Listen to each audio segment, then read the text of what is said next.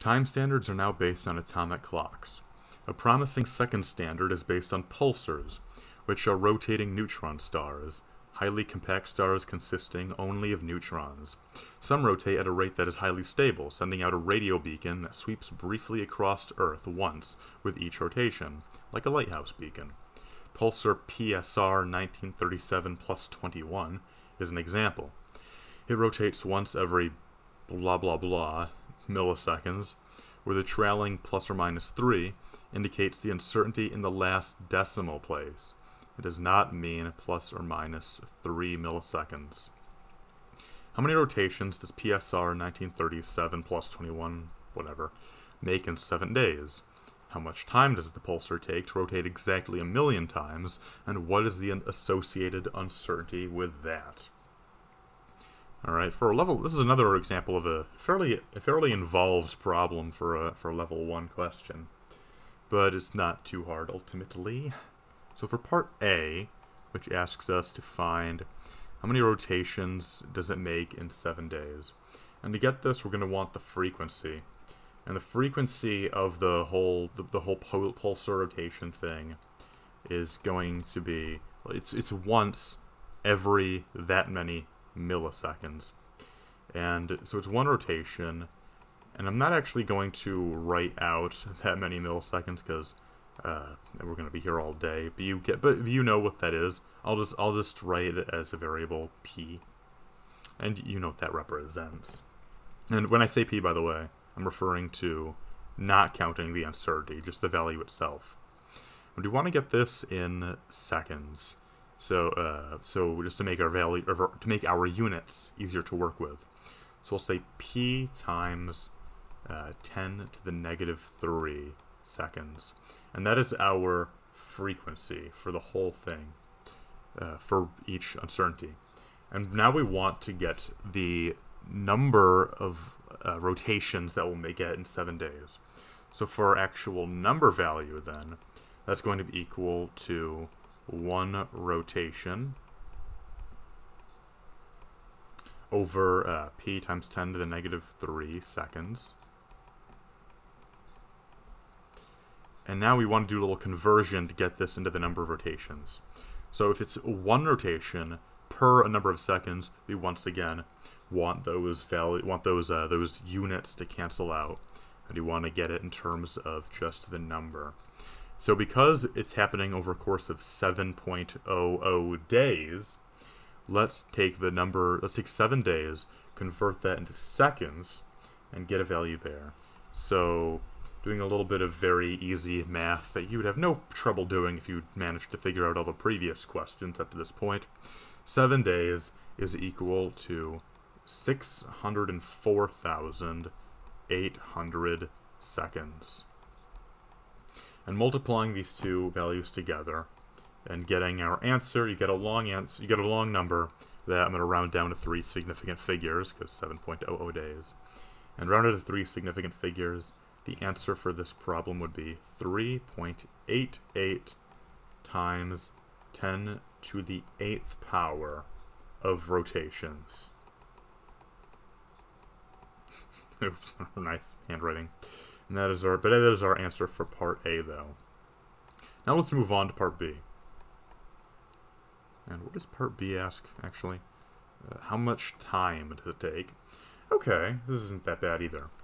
So it's basically using the same formula we have here, except we're given an exact value for the number to work with. We want the pulsar to rotate 1,000,000 times, which is the number of rotations we have here, except now we're replacing our time variable with something entirely different. The time is the unknown we want to find. We want to find time now.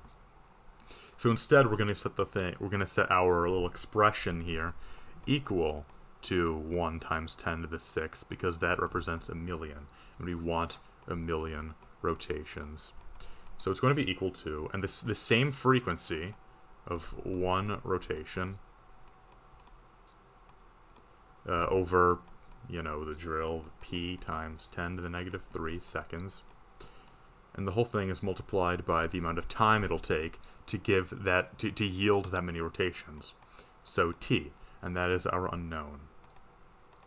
Now, doing very simple algebra, just taking this whole thing and dividing the other side by it, or because it's just 1 over, you could very simply just take p times 10 to the negative 3 and just multiply that by 1,000,000, and you'll get what t is equal to.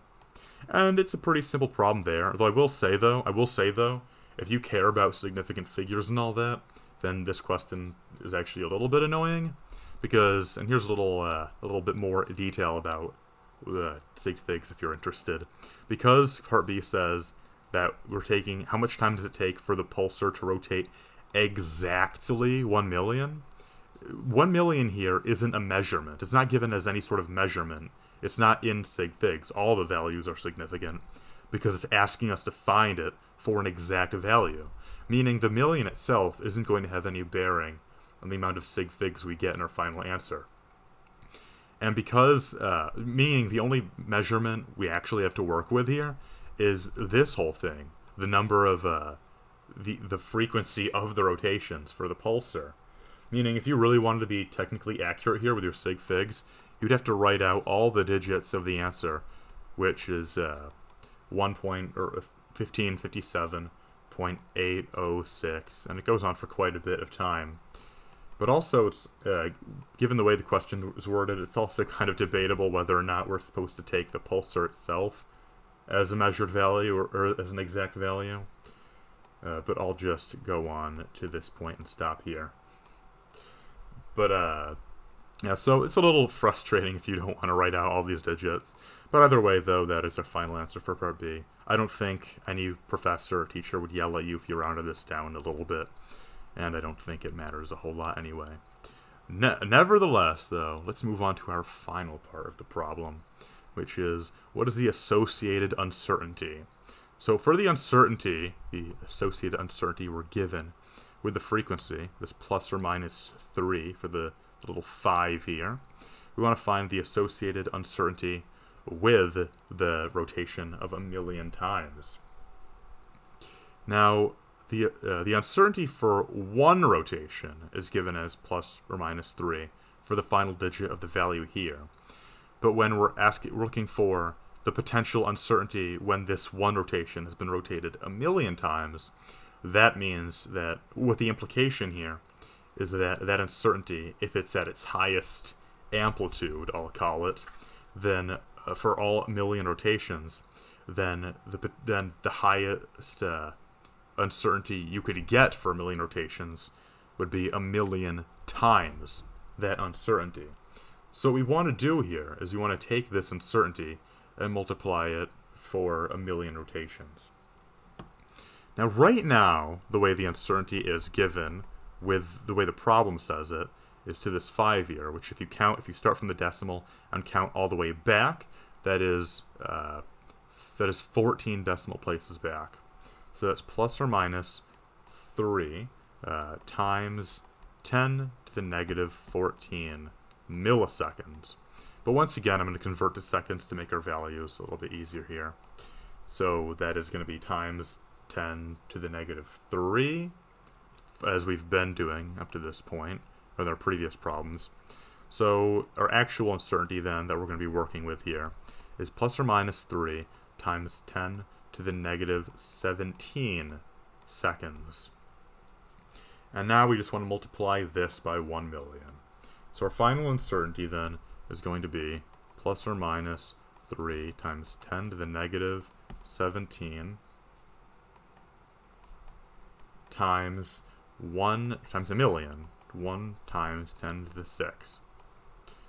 And this gets us an associated uncertainty for 1,000,000 revolutions of plus or minus 3 times 10 to the negative 11 seconds.